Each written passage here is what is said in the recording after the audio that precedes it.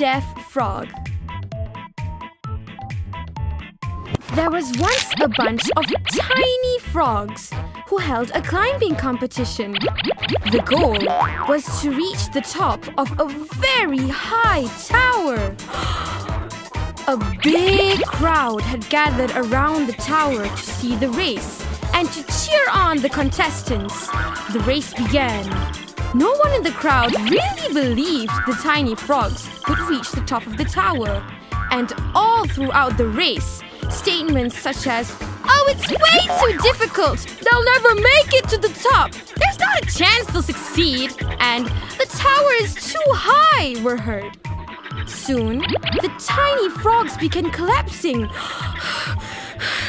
one by one, except for those who, in a fresh tempo, were climbing higher and higher. The crowd continued to yell, "It's too difficult! No one will make it!" Rabbit, rabbit, rabbit, rabbit.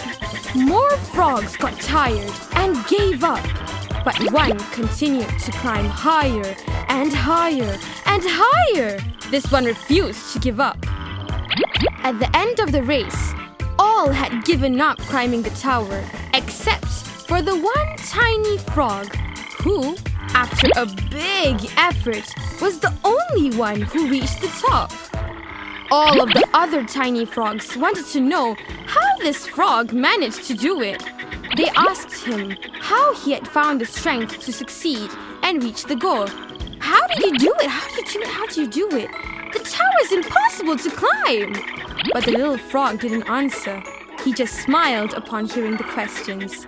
Then another frog came. He said, "There ain't no point in asking him anything. He was born deaf." It turned out that the winning frog was deaf. In addition, it was found out later that the deaf frog thought that all those yelling and screaming were words of praises and encouragement.